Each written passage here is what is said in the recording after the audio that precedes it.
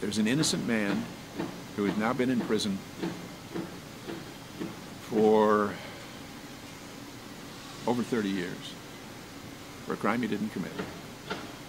And it is sickening that our system tolerates such a thing, and that the politics of injustice, the politics of the unjust justice